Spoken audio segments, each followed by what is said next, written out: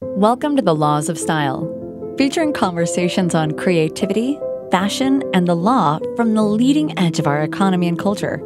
Hosted by noted fashion lawyer Douglas Hand. I'm your host, Douglas Hand, fashion lawyer and fashion law professor, and self-styled, well-dressed man. And today, I am joined by good friend, artist, activist, menswear designer, Greg Lauren. Greg, thanks for joining us today. Thank you for having me. This is long overdue, my friend. Long overdue. I know. We've talked about this for years now. So yeah, I'm in the city of your birth. Where are you zooming in from today? I am coming to you live from sunny Los Angeles. I'm looking at a beautiful golf course. That is what I'm staring at behind you. I love it. I love that we are sort of the inverse of one another in that regard. You born in New York and living in LA, me born in LA and living in New York. And both of us for huge stretches of time.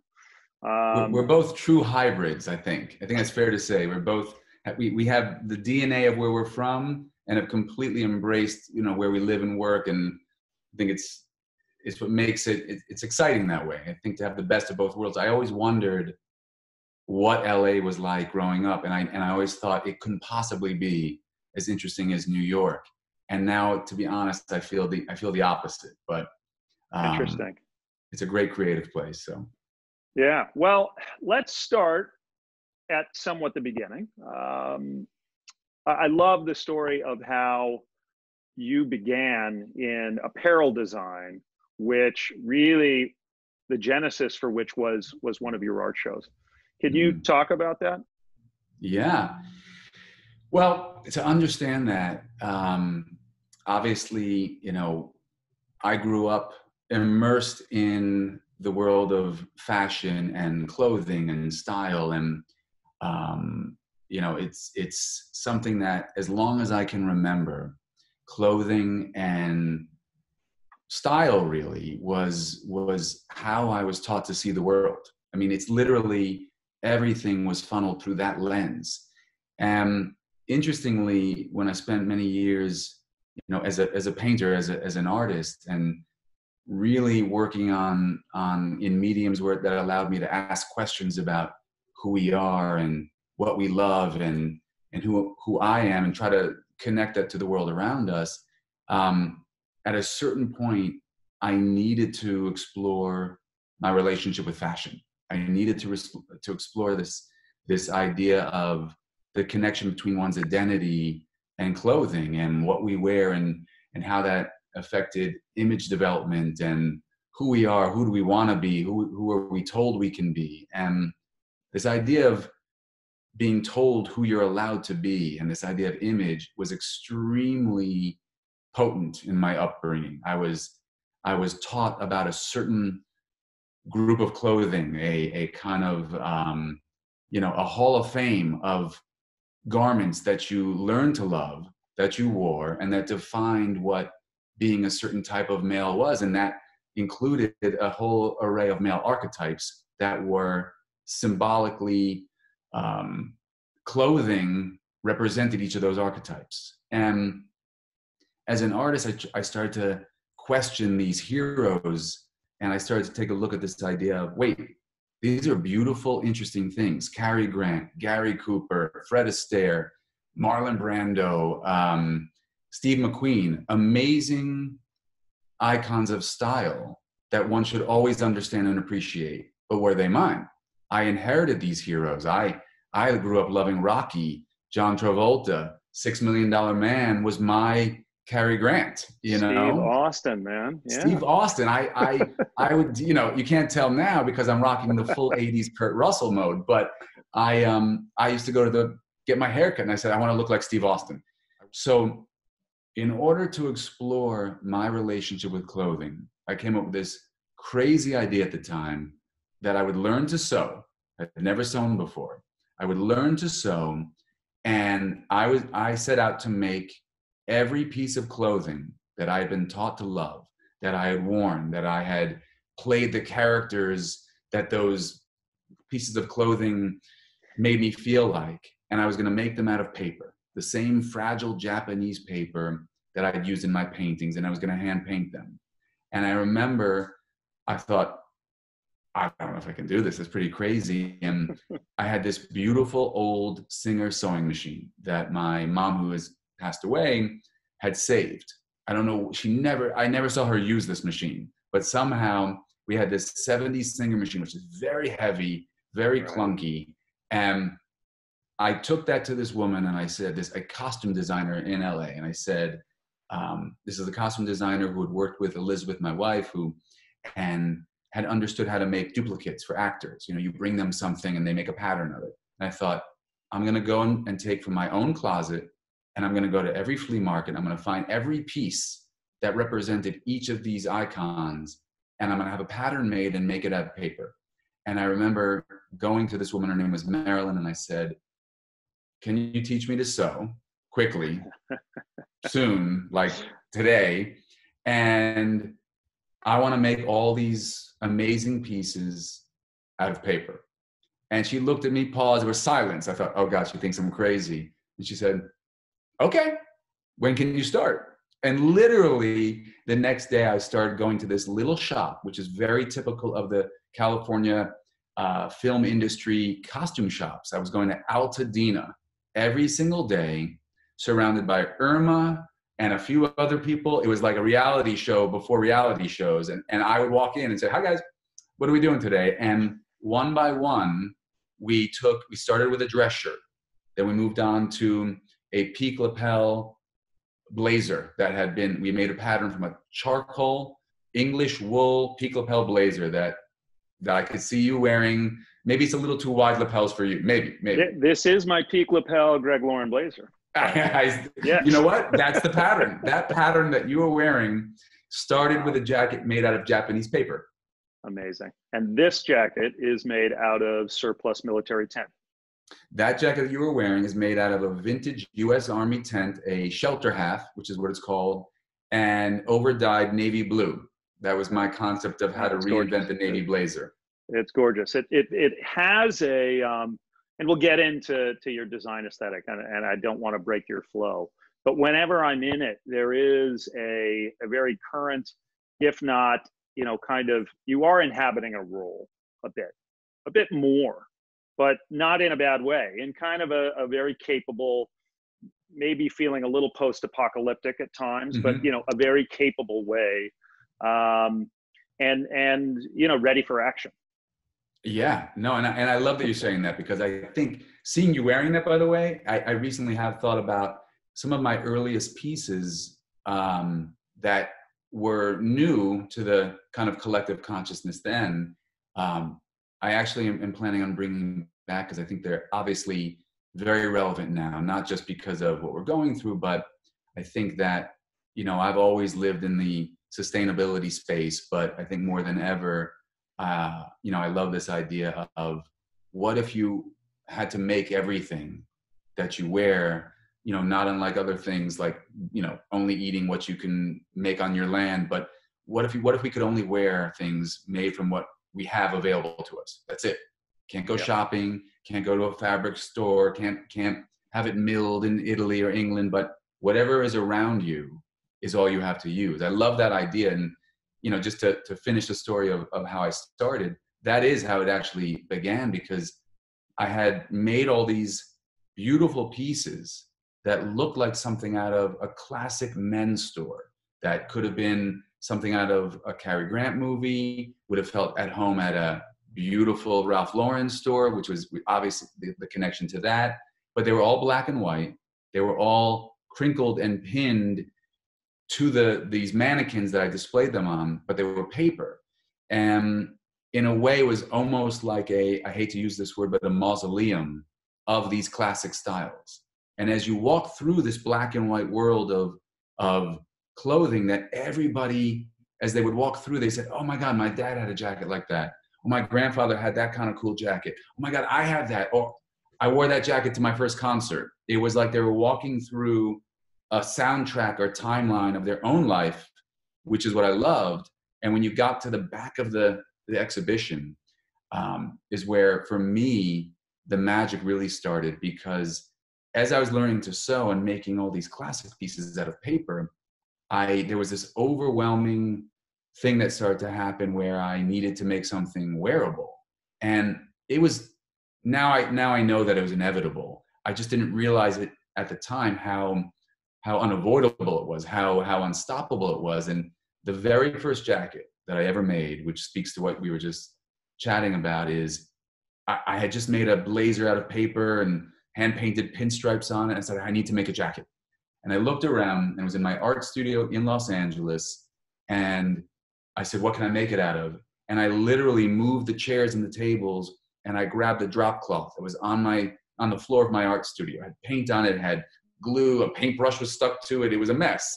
And I just shook it out and I made my first jacket, and it was terrible.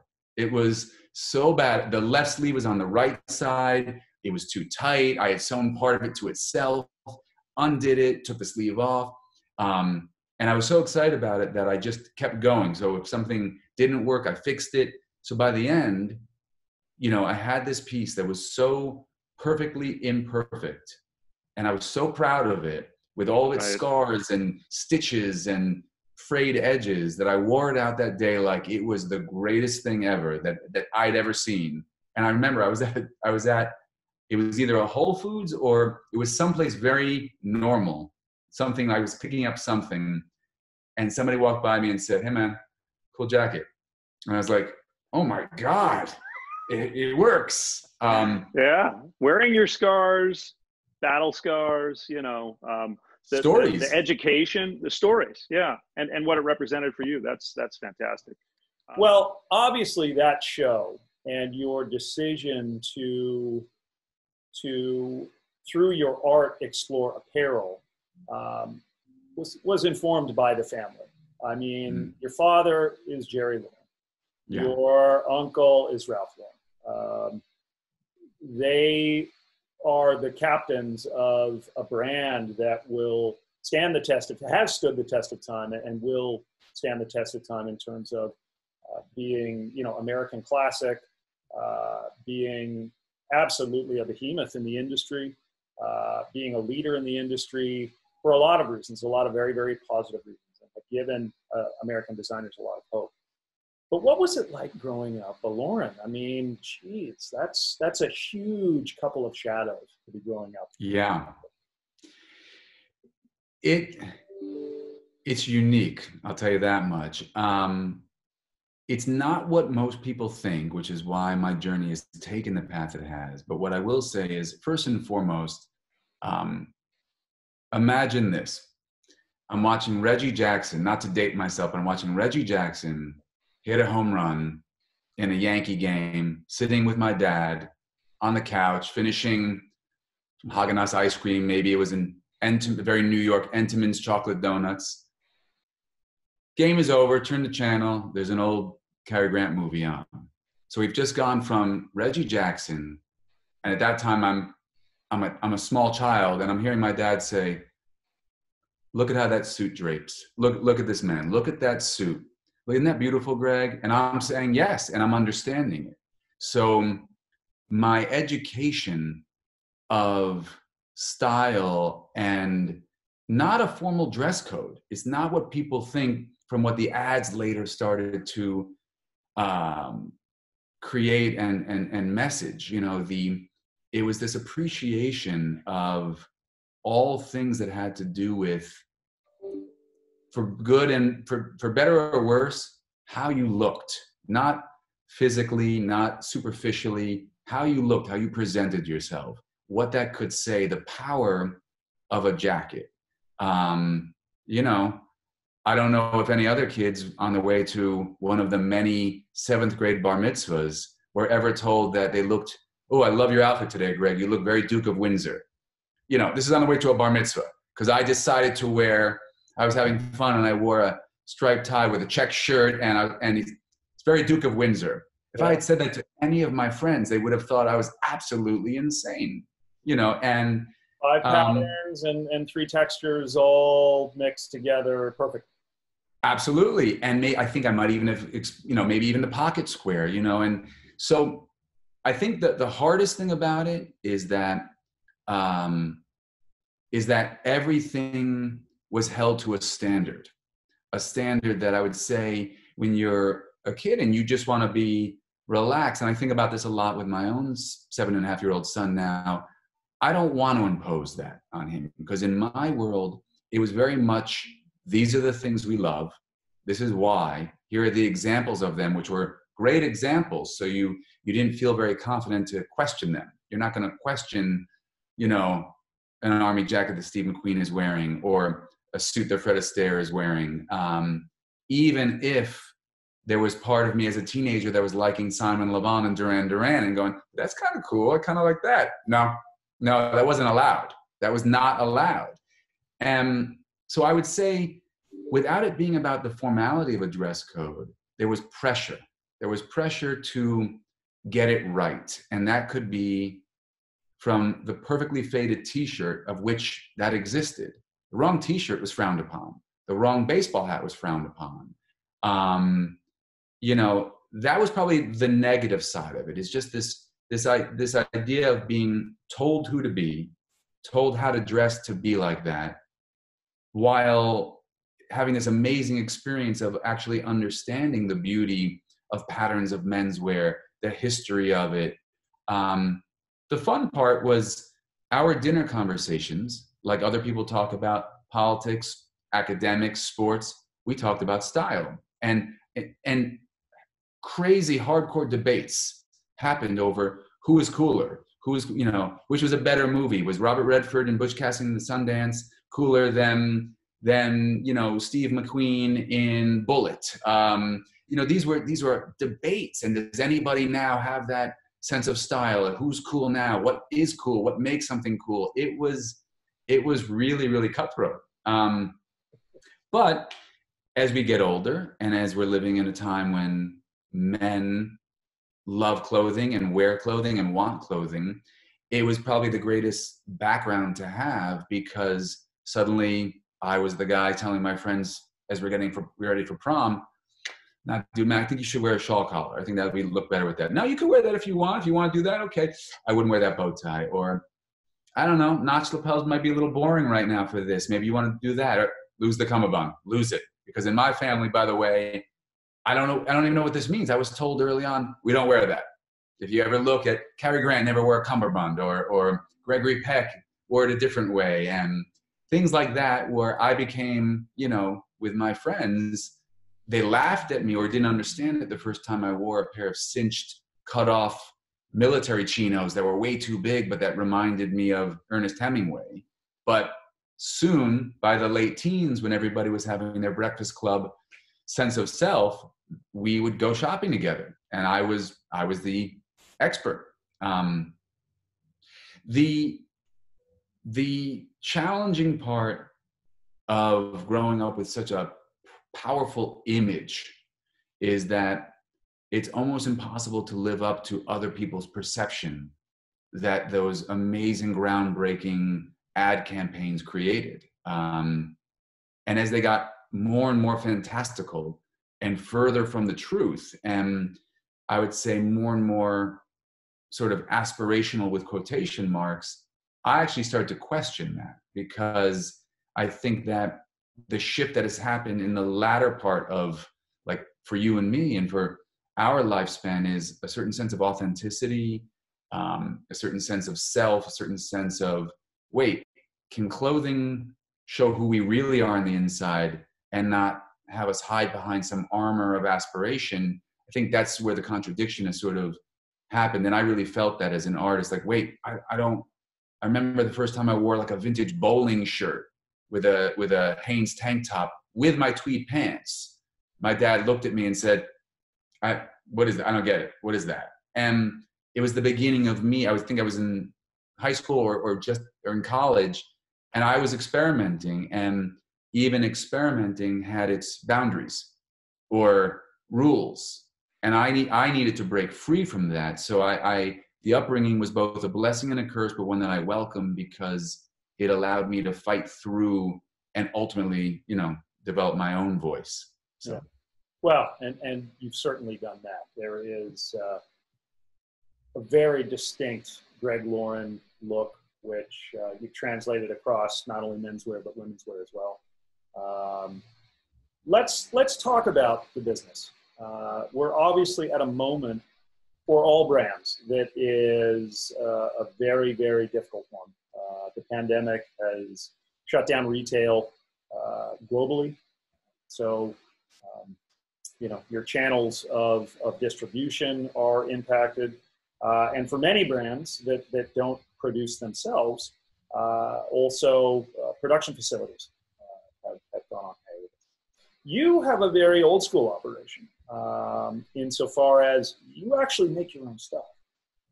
So let's talk about that and what you've been doing during the pandemic, and maybe working in your mask program, which has been a huge benefit to those medical workers and others that didn't happen at the time that you were cranking them out. Yeah. Well, so yeah, the way that we've built the business really, it goes back to kind of everything that you brought up in the theme of this. I say this now, I didn't originally set out to build a business I set out to make artisanal clothing and then convince myself that was this model that I was intent on and proving I could do, which was to build a fashion company, a brand, have collections, multiple collections, every year, but that were created with this artisanal approach to making clothing, which is completely antithetical to scaling and to production, completely. So what I would say is the aesthetics started to inform the process, and the easiest way to understand it is I've always embraced, and still to this day, we are an atelier making clothing. An atelier that's not only making samples and the first pieces and the experimenting, but we really over time and through trial and error and an understanding and having it's all about the team. Anyone who tells you this, that it's otherwise, is fooling themselves. I have an amazing team, and I have people that have worked with me now for years who understand me, who understand the process, who I now trust. And we developed and kind of created an operational approach to artisanal clothing, to upcycling, to repurposing. That is the only way early on we could actually deliver these unique pieces that were mostly one of a kind to 80 to 100 stores around the world. The volume was still low, and there still is a need to scale.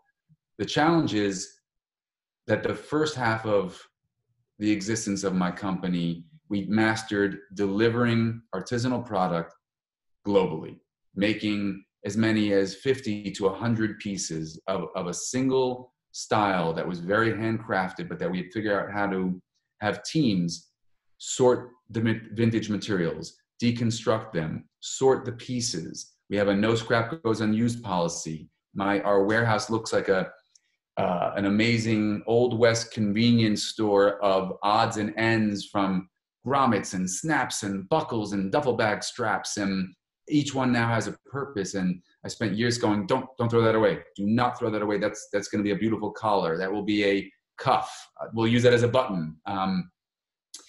Once the brand grew, and with people like yourself being a huge part of that, as the brand identity became global, we do collaborations, started doing shows, then it becomes an unstoppable momentum. So you can't stop the wild horses once they start charging. And we really learned how to expand the process.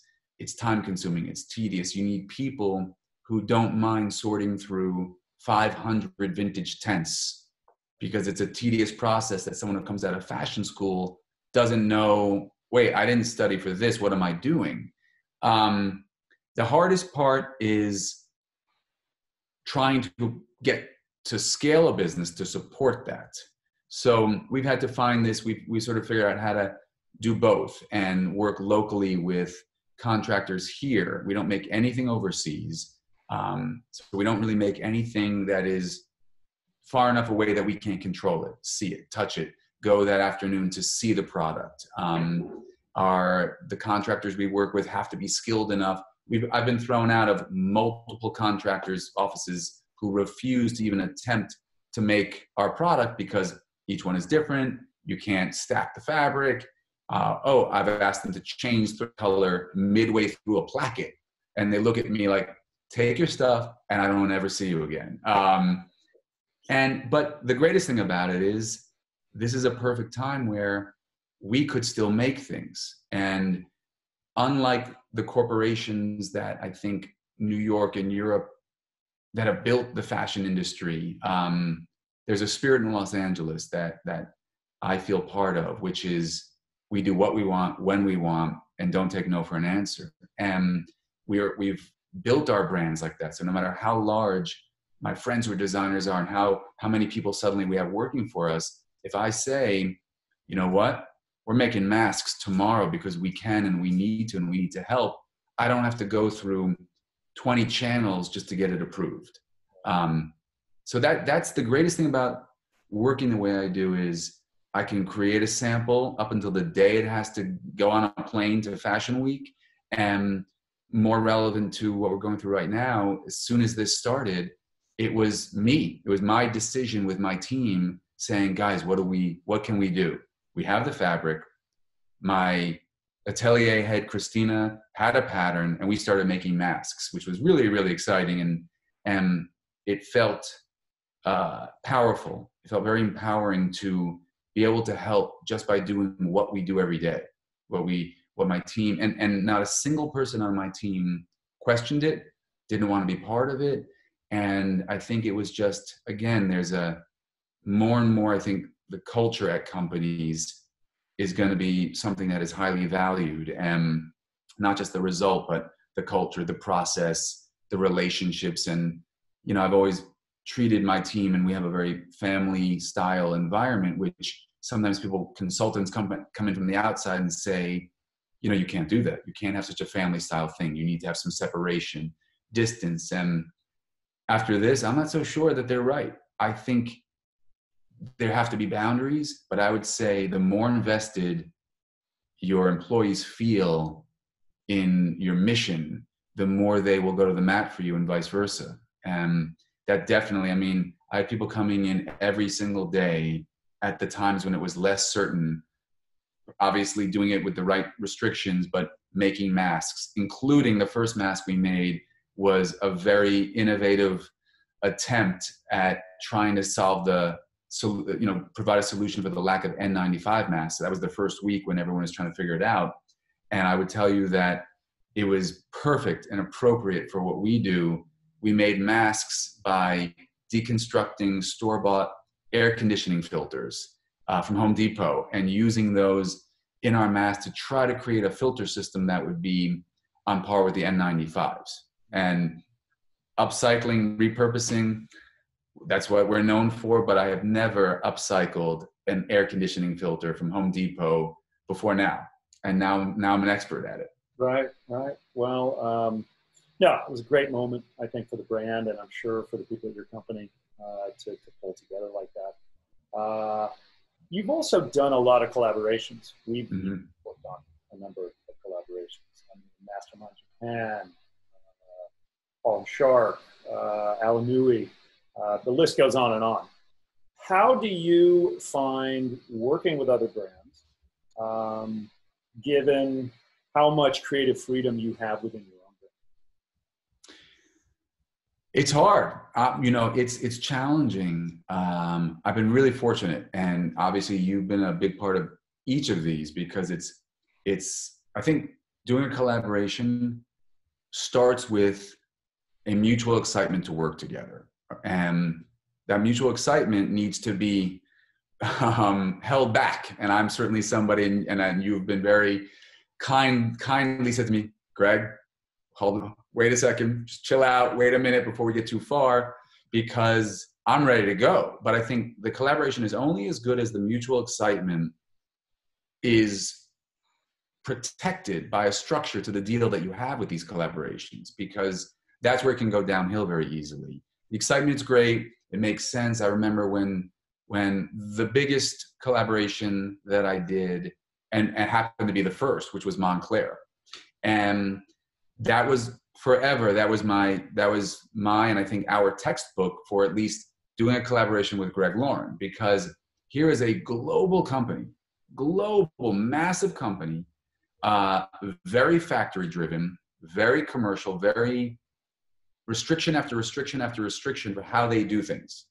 Suddenly pairing up with me, who's saying like, can you send me stuff that I'm going to tear apart in my parking lot, stitch back together? They were like, what? Wait a minute, wait. And the only way that one came about because they were already in the process of doing collaborations. And what was beautiful is they didn't need the collaboration to save their company.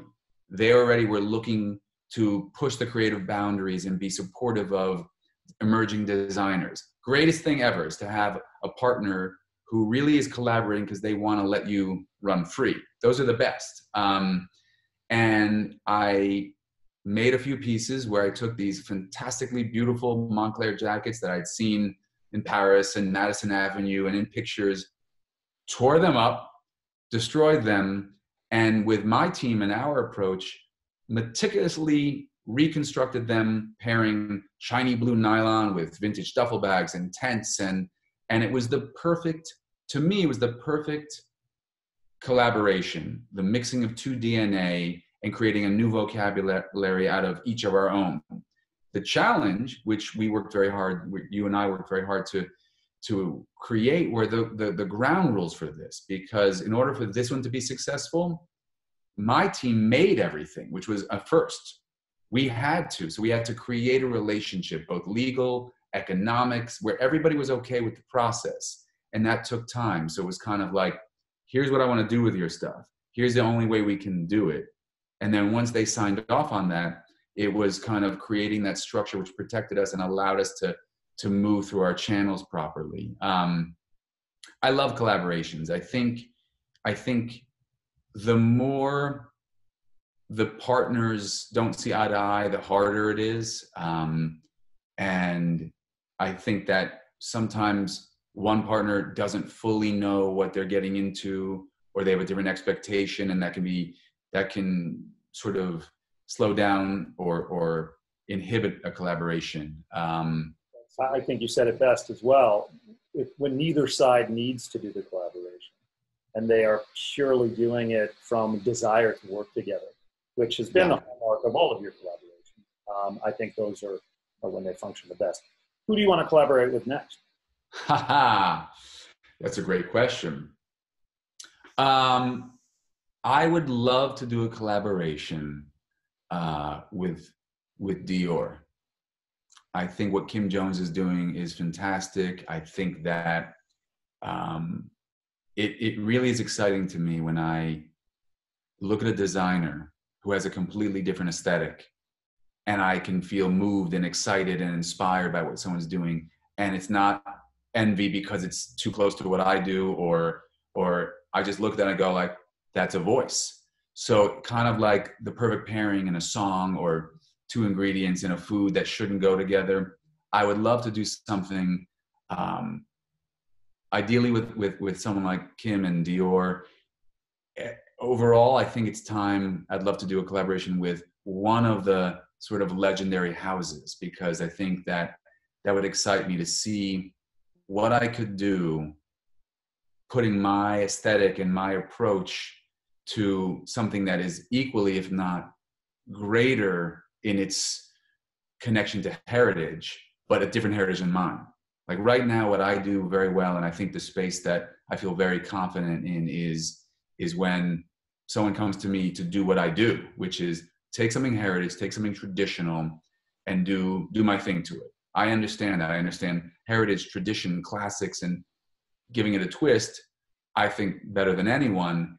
I would love to do that I love Dior as it was originated, and I love Dior now. And I think that it is if you had to show, maybe other than Chanel, but it's had a different kind of path. I think if you had to show an alien what a fashion house looks like, when you say the word fashion with quotation marks, it is Dior. That would be, let's make it happen. All right. Let's do it. That's up for us. Let's pivot a little bit and talk about business now being conducted like this, over phone calls, over virtual meetings, and what specifically business people are going to be wearing on those calls. I know that you don't necessarily design for your typical white-collar professional, but you definitely design for a lot of creative professionals. I mean, you have a stable of very loyal clients who are the upper echelons of those areas. And how do you think this kind of almost waist-up viewpoint is going to transform the way people dress, or is it not? Are people going to put themselves together in the same way that they did? So I think it's absolutely going to affect everything. The question is to what degree. I think that first of all, I think that comfort, the word comfort and ease is absolutely going to be kind of the defining term, and we're going to hear that over and over again. And what does that mean for everyone? You know, like the jacket you're wearing. What I'm proud of is that jacket is, to me, embodies both those words. And depending on how somebody sees that, I'm not suggesting that they might wear it to sleep in, but that jacket, because of its tailored but unconstructed nature, I've had people tell me, I love to take your tent double-breasted blazer and roll it up, throw it in my bag, because it looks just as good when you take it out. And yet, just because of the shape, when you put it on, it gives just enough of a silhouette to kind of feel like you know, if you're wearing it with sweatpants, if you're wearing it with track pants, if you're wearing it with a t-shirt, if you're wearing it with an amazing band collar shirt like you have it on, it just adds that final touch, and it works because it feels tailored, but still rumpled, relaxed. So that I would use that as an analogy, because my theme, and certainly my theme for the collection that I designed entirely digitally, which was a first for me. By the way, my design process is all about the tangible connection to what I'm making. And I would tell you that I'm impressed with my team as well as myself, in that the collection, of which we are very far along with, has been designed entirely using my iPad, Zoom, FaceTime, texting, and my stylus pencil and sketching on my iPad. But the theme for me is comfort and protection. I think that, to me, and what does that look like to me? I think that more than ever, the combination of things that feel comfortable, that feel relaxed, with whatever makes you feel secure, if that means utility pockets, if that means throwing on a rumpled jacket that just brings your comfort level into a little bit more of a silhouette, which really is armor, if you think about it. To me, however we define that, I think that's what's going to happen. I think you're going to see a lot of people doing what those of us that have been maybe more exposed to certain fashion contradictions already, more people will be throwing on a jacket or a shirt that they normally wouldn't have worn with what they wear to the gym. And I think that is that's been a part of our culture for a while, this kind of triathlon chic, but usually we've seen it in the form of somebody intentionally saying, dude, they show up to a meeting in there after running 10 miles, and they're like, I didn't get a chance to shower, man. And it's like, that's different. That's an irreverent choice to wear what you just wore while running on the West Side Highway to a dinner meeting. And you're boldly saying that's okay. I think that what we're going to see now is incorporating the different elements of comfort and fashion. I think there will be some people who are dying to put a suit on. I don't know when and where they'll get that opportunity. I think some people, there you go. I think some people will be like, I got to put a suit on. I got to tie a tie. I think there'll be some people who may never put on a pair of pants ever again that has a waistline or a fly. In the middle, I think is going to be this very exciting way, this how do people express themselves while being comfortable, while this sense of fear when we go out, this sense of how do I guard myself from all the things that are happening out there? Definitely ceremony is part of, and occasion is one of the reasons people dress up. And those are in short supply. I mean, you may have small ceremonies within your family, but it's hard to feel that same sense of ceremony digitally. Although I think the world is moving in that direction. And I do think, we were sort of gabbing before we started recording about doing Zoom calls when you feel like you're looking good, Right.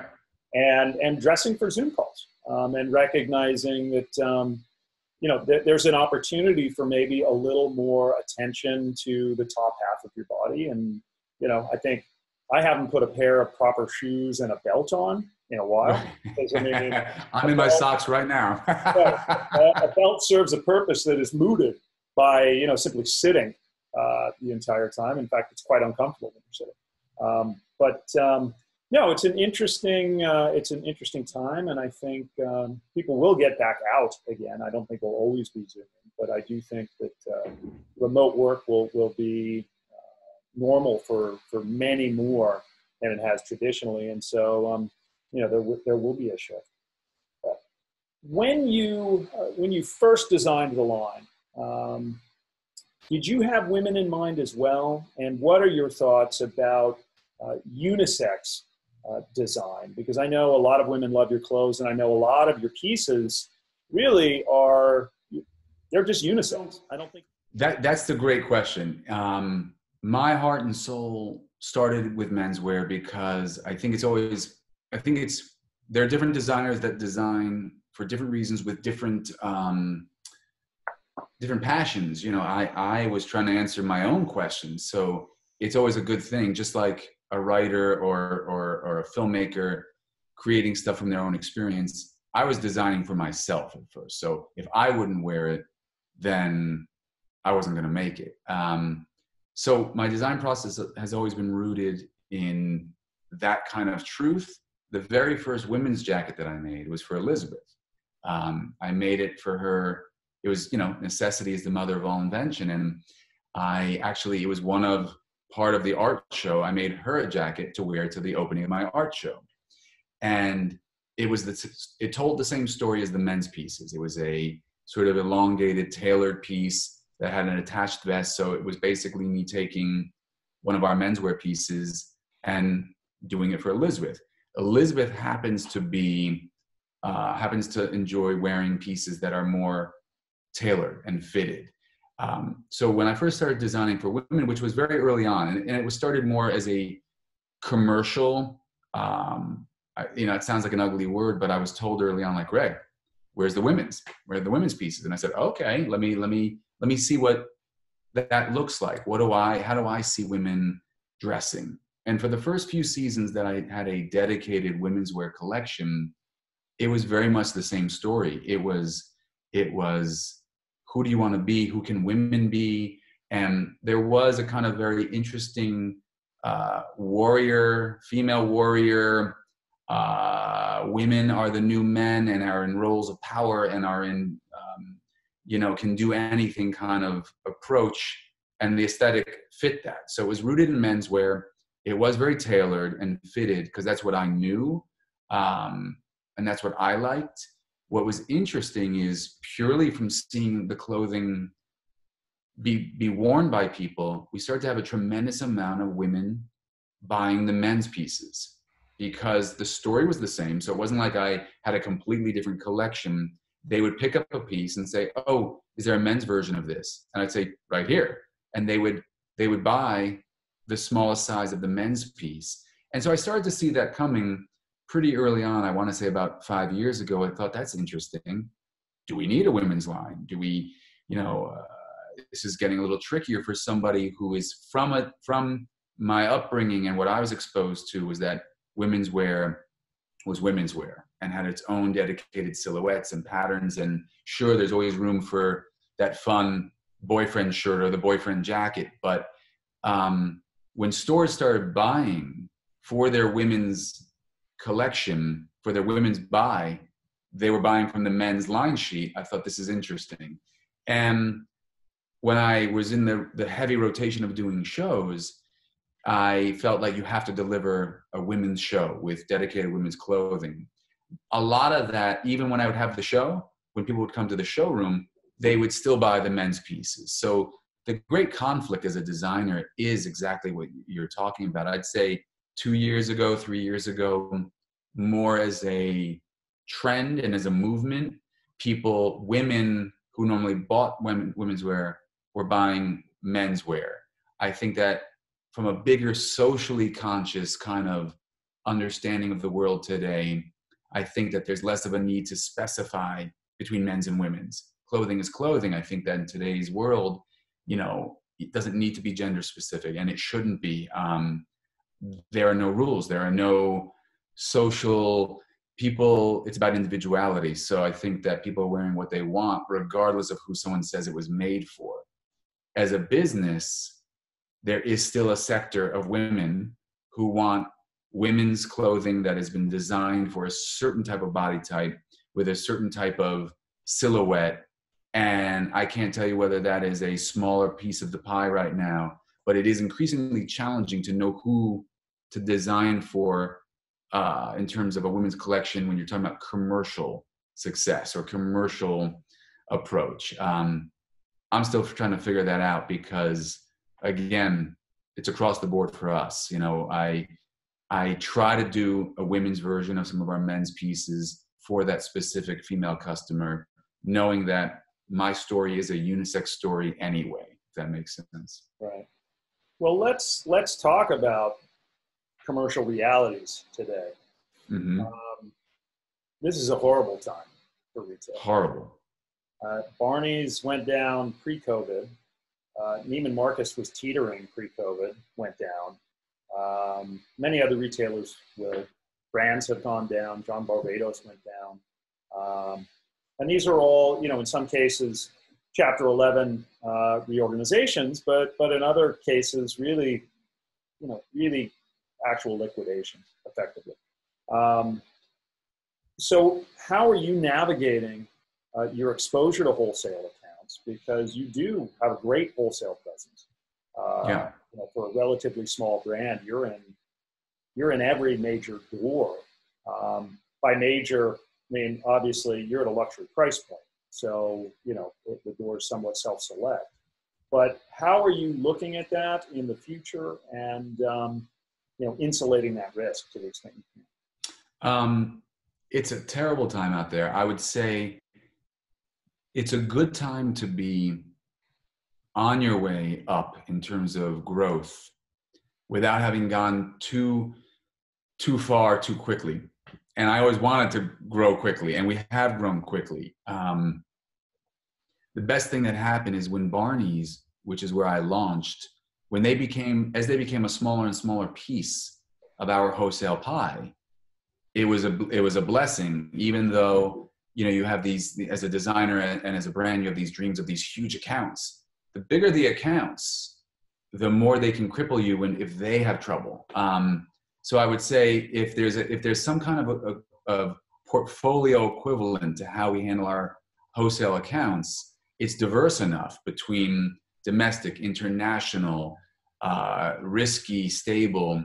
It's diverse enough that I'm very, very relieved that we haven't been destroyed during this time. And I think that comes from the fact that no one store going out of business would put us out of business. I would say the best thing that we've done also is we've been in a position where this is a time where you kind of have to work with your partners and you have to see the stores as partners. It's a community.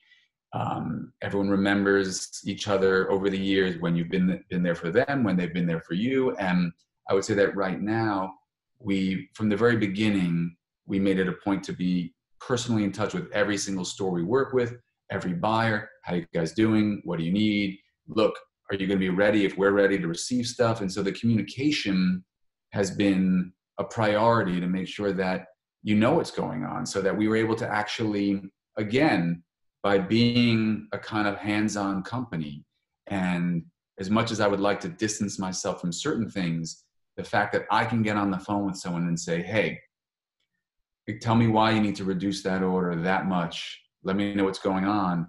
And I can make that decision and very quickly stop us from overproducing.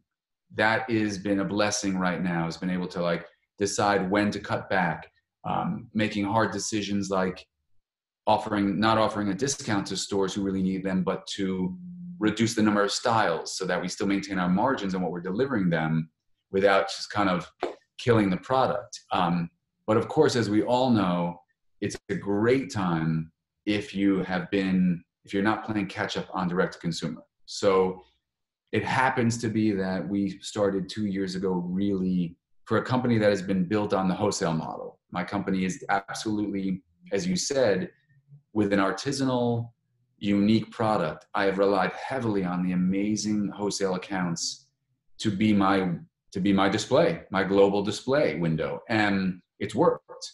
But just somehow we were on it enough to realize that a business can't sustain itself that way. And 2 years ago, we really started to focus on e-com and our direct consumer model and what works for us. We've hopefully others are enjoying the same success, but we've broken our monthly records for e-com during this time. And I think that's because we recognized it, we're ready for it, and stayed on it. And through the Zoom models and through this technology, just said, hey, this is not a time to go dark. This is a time to be present, to be communicating, to message, and almost work, double the pace that we were specifically on that, because that's all we got right now, and a lot of stock, a lot of inventory. So, Well, the way you built the business did have that sort of escape valve, so to speak, of when you're doing your own production, it's just walking out on the floor and saying, hey guys, stop. As opposed to picking up the phone to your partner in China or Italy or wherever, where you're paid for it, and trying to get them to stop. But you have done a great job as well, building out, your e-com capabilities, and good to hear that that's just, that's really starting to pick up steam. People are still buying, and, back to sense of occasion or something that makes your day or your week. I buy here and there during this time, and it's really nice when something comes in and you get to experience the brand, albeit, through just the boxing and, the personal notes and everything. But it is those brands that can distinguish themselves through that, I think, will continue to be winners. But back to sort of another area of the business which is shifting, but which you have traditionally participated in. What do you think of seasonless, ripping that playbook up and going back to really just 2 seasons, and perhaps not showing as traditionally? I know you've traditionally shown, and you've shown in Paris, New York. What's the plan there? So this is probably the most frustrating part of it. Speaking for myself, I can say that it's very frustrating to have started out with a kind of rebellious spirit and a kind of, I'm going to do it my way kind of thing, season or no season.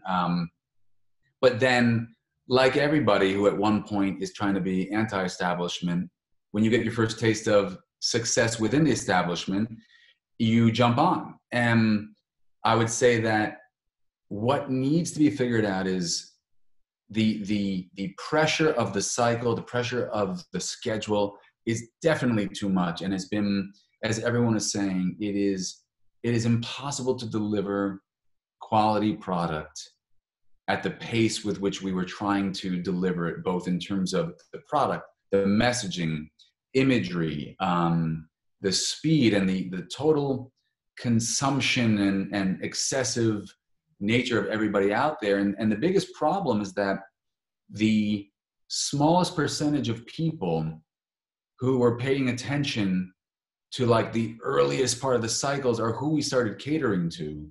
And so you this model of showing so early so that you can deliver in time, so that you can deliver early, has kind of killed the whole system, because then at a certain point, there's always been this question of who is really buying their clothing. What's really the percentage of people that are buying their clothing the minute it hits the stores versus the in-season buying that people used to enjoy. September used to mean summer is over, I want to go shopping. I want that amazing experience. There's new windows, new product. In September and October in New York used to feel like the most magical time to shop, because you were thinking about, I need an amazing tweed jacket or that lightweight jacket to walk through Central Park as the leaves start to turn.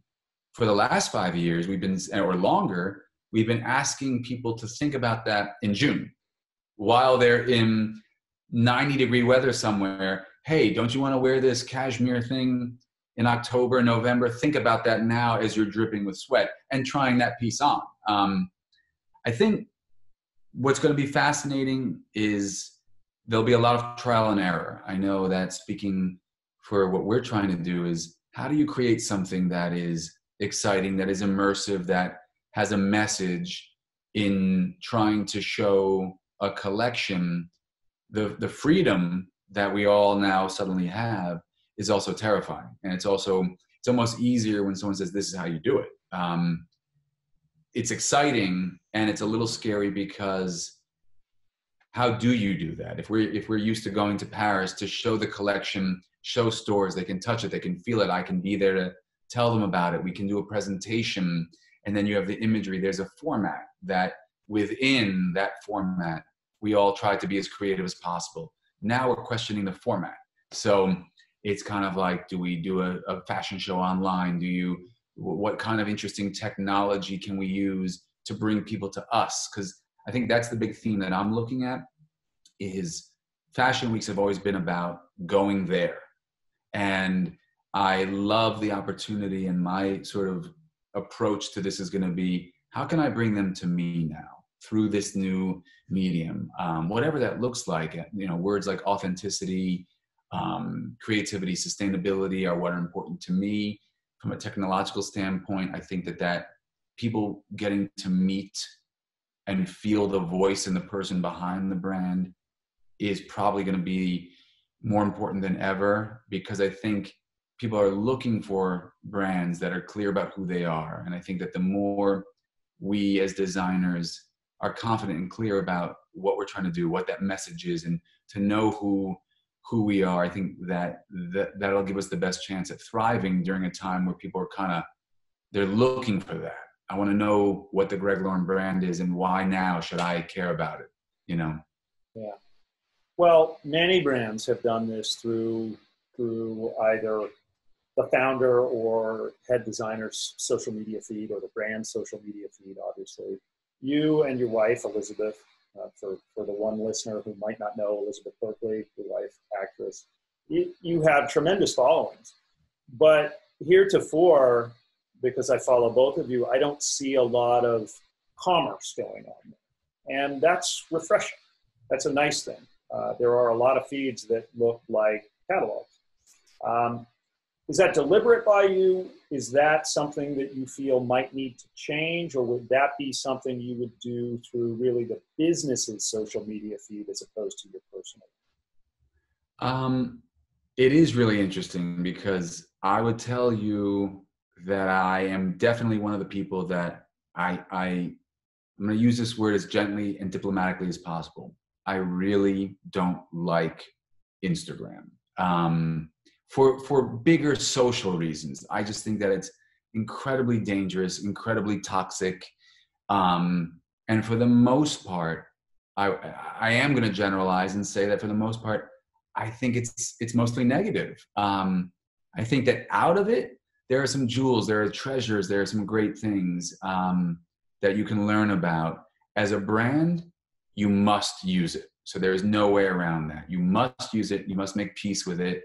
I made a shift a few years ago I never saw it. I was never interested in using it as a tool to show my personal life or display it, or to me, it was always about just trying to be authentic. And more recently, I decided that my feed would be, I've chosen not to do that device where I don't have a personal one and a brand one. And I think that the reason that has actually succeeded for us as a brand is that it ends up feeling more like somewhere between a personal and a brand one. And that's, for me, that's my goal. I always want people to feel even if it's just in the graphic that we use or the approach to a post that is of a product, I still want it to feel personal, human. Somebody made this, you know. I'm excited right now about all the graphics we're using that I came up with, which that has this kind of collage effect, because yes, it's a product, but it's storytelling. And I want people to see that and know that there's a human behind this. And it's not just part of a marketing plan, a marketing strategy, and we're posting this because we have to, even if we are conscious of deadlines or holidays, or we need to post this because this is happening now. I still want to make it personal.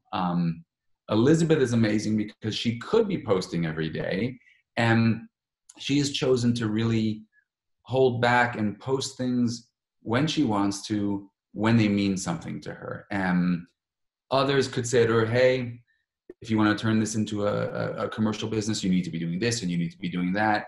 And maybe she will. When she does that, I can guarantee you this, it would only be as authentic as who she is. And for somebody that has a lot going on, for, you know, as you know, we have the Saved by the Bell reboot is they shot most of it. It's on hold. They're going to finish it up very quickly as soon as this is over. But she has a lot going on and that she could be posting about. And she will often choose to post something sort of quiet and spiritual, or that could have a positive ripple effect, and something that is either, you know, that could be perceived as showing off, or that's just not who she is. So I think it just depends on who you are. I see way too many people, even during this pandemic, posting things that really could only possibly make people feel bad about their stay-at-home life versus others. And I think that it's tricky. It's just a choice, you know. Yeah. I like when Instagram kind of shares something that you can take away something positive from it, something that you enjoy, rather than a kind of look at me approach. Well, I think my Corona cut is paling into your sort of elder of the tribe beard growth, which I'm and you know, the Travolta cut, which you've been rocking for decades now.